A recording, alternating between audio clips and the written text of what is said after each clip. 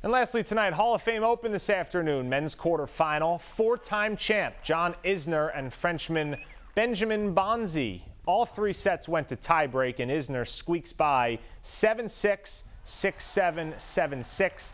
He's on to his sixth semifinal appearance in 10 showings in Newport.